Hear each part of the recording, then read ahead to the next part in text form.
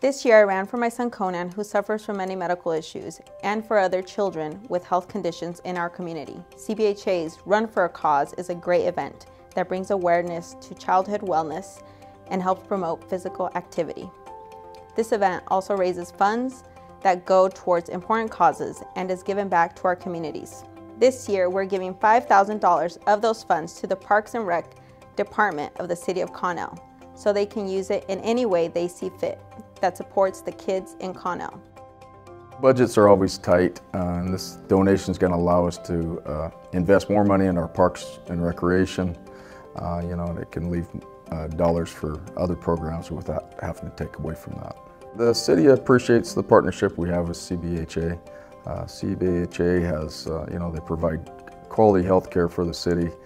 They also have immersed themselves into our city by being involved with community events, going to our schools, and also they've provided vaccination clinics during the pandemic. And we appreciate everything they do. This is the second year in a row that we're able to donate to the city, and I'm excited to see what they and the Parks and Rec Department will use these funds for.